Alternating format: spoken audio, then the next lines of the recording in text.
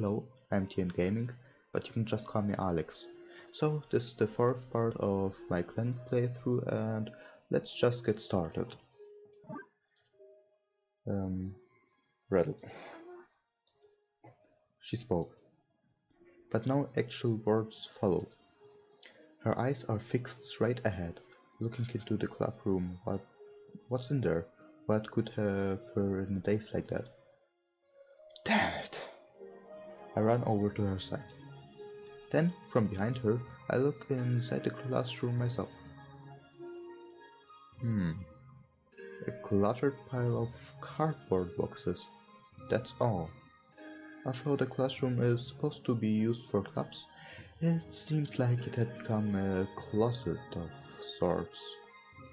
Now that I think about it, I do vaguely recall someone mentioning that the drama club had been shut down. Right, Tomoya, and you couldn't have remembered that a few hours earlier, right? But okay, I'm also very forgetful, so I don't blame you. I put my hand down on the girl's head.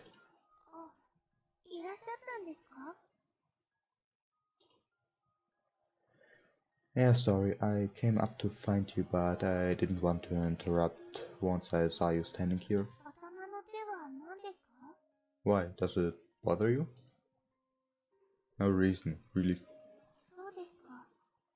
Yes. Yep. So we stay there for a while, her standing dumbfounded, me behind her, with my hand atop her head. Sorry. Anyone passing by would probably be weirded out by the whole scene. My name's Tomoya Okazaki from Class T. What about you?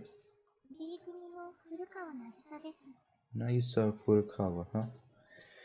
Nice to meet you.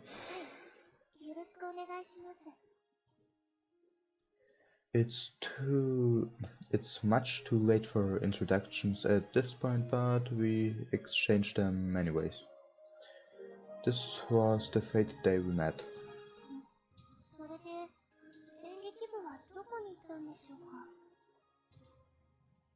Nice to meet you.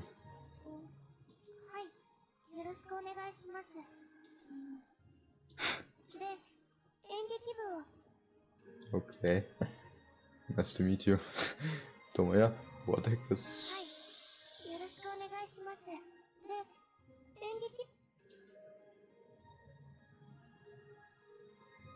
What was that?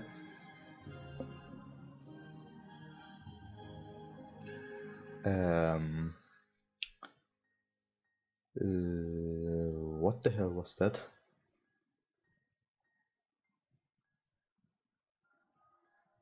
Wait. I reload this.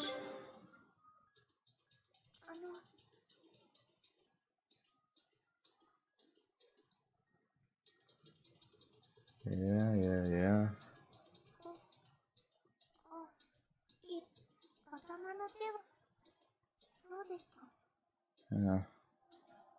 Okay.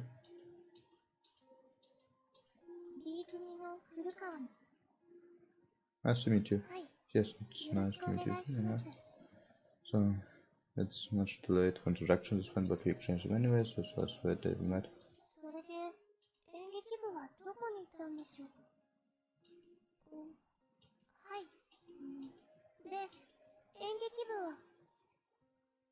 So, the drama club.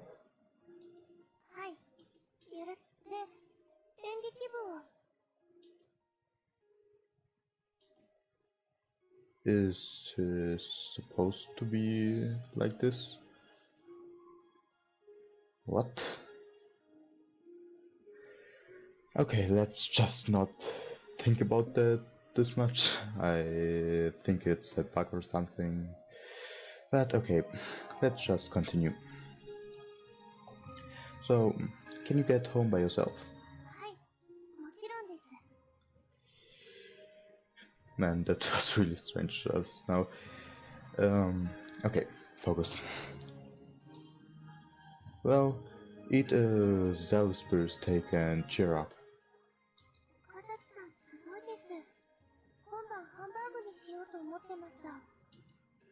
I have a neck. She had lost everything she loved at the school, so in the place of all that, she rewarded herself with food as a way to stay motivated and move forward. And fun though? Really? She could have shot for something a little more highbrow. Ah, don't be too late tomorrow. Okay, see you later. Bye. I return home before the sun sets. I quickly change and leave the house before my father gets back from work. Yeah. As I get to the dorm and begin my walk down the hall, a horde of giant barrels toward. I can't speak again. um, so, as I get to the dorm and begin my walk down the hall, a horde of giants barrels toward me. Thought dot dot dot. Whoa! I just barely move out of the way as they rush past. They were a bunch of rugby guys. They ran straight into their own rooms and slammed their doors shut. A lone woman turns the corner and comes tearing down the hallway after them. Okay. She stops and stands next to me. She's the resident storm mother and purveyor of order on the premises, Misaya Sakata. Though I don't live in the dorm, it's impossible to have not met her seeing as I'm here practically every day.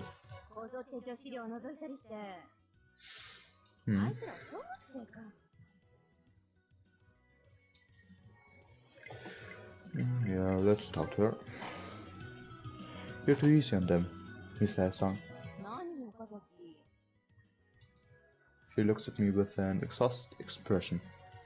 Yeah, I mean they're just dumb jocks who got into the school on their ability to hit other dumb jocks over a ladder wall. They won't understand anything unless you beat it into them. Yes, I think so. And they're rugby players, they can handle a bit. They're not football players or soccer for the Americans. So, yeah.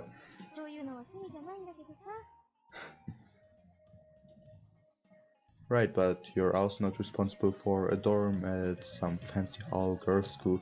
You have to do what the situation calls for. Yes, do that. They'll just run off again if you do that. Put them in an arm lock until they shape up. Yeah, that's also a possibility. But that's where you use technique to trump power. See, just take their arms like this and twist your body to throw them onto the floor.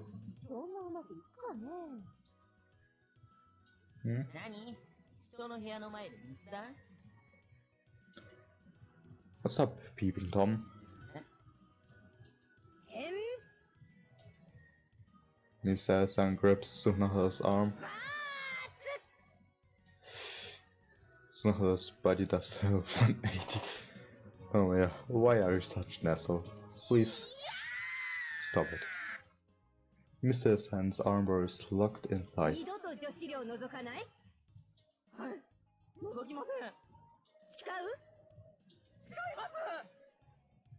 Tomoya, freaking traitor. It is part of bro codex to not betray another bro, Tomoya. You've lost all my respect. Yep, and devastating enough to get a false confession.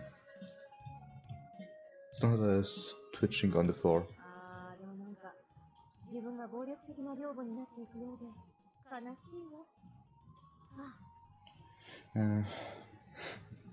She walks off sighing. Just after that,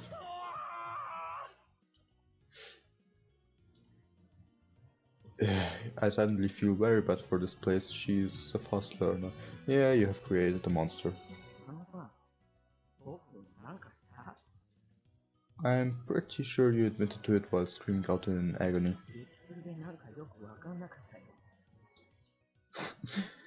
Okay. I lie sprawled out on Sunahara's floor reading magazines.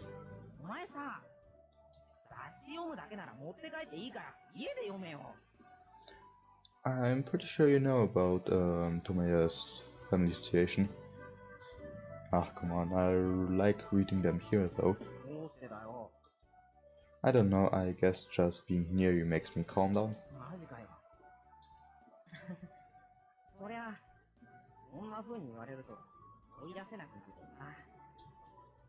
Oh, by the way, where's my tea?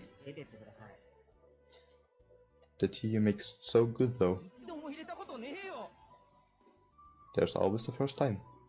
Really?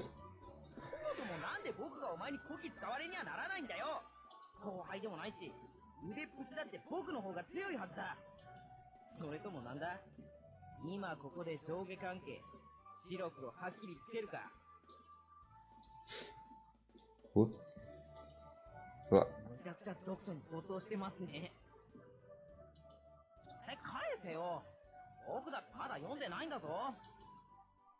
Go read an old magazine. Look, this one has an unfinished crossword puzzle. Come on, try filling it in.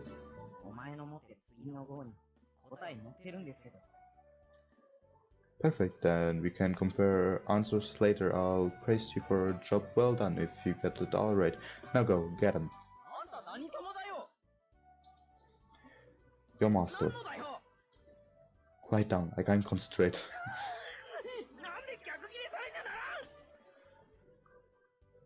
Yeah.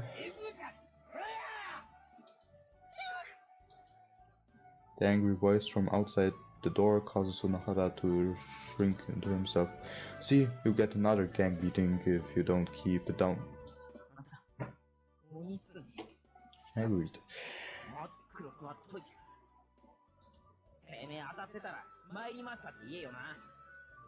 Okay, sure, I'll get right on that. What's the period from January 1st to 3rd called? I don't know.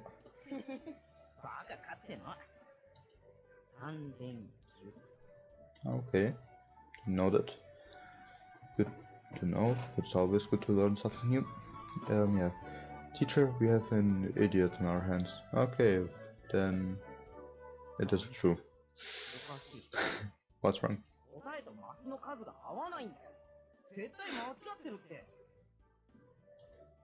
What's wrong is your answer.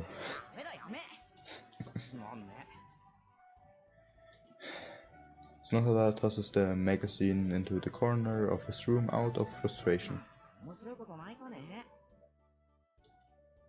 Oh yeah, the thing was pretty interesting, wasn't it? The commotion by the school gates. Yeah. Yeah, yeah, it was a bit strange. Yeah. I wanted to say something just now, but I forgot. Anyway, let's continue.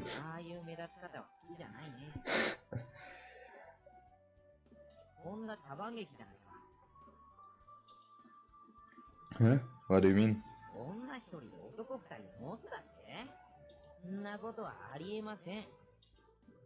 You were watching, weren't you? You can't deny reality.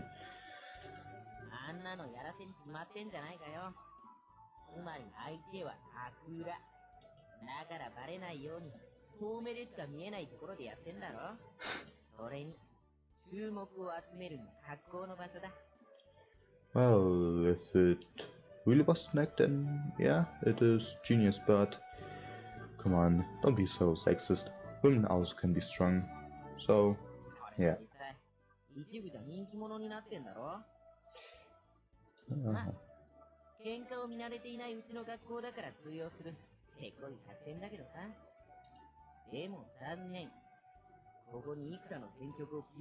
Yeah, sure. Hey, you're making me blush. Ah, liar.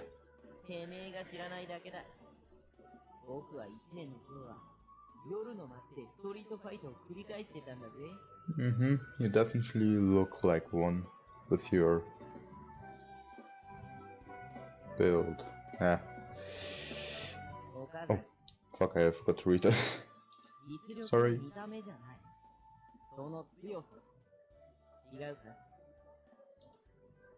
Listen to you contradicting yourself. You were just telling me how a girl could never possibly fight on her own just because she's a girl.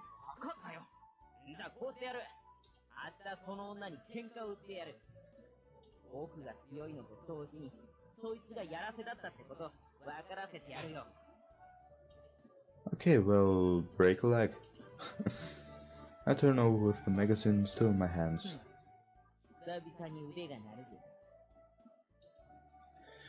Okay. It's already 3 AM. Ooh, pretty late. Or early? But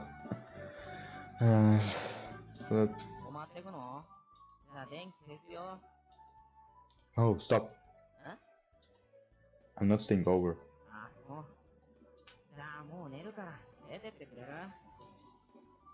You don't have to tell me. Well, I toss the magazine away and stand up. Just as I pull the doorknob, I stop and stand there.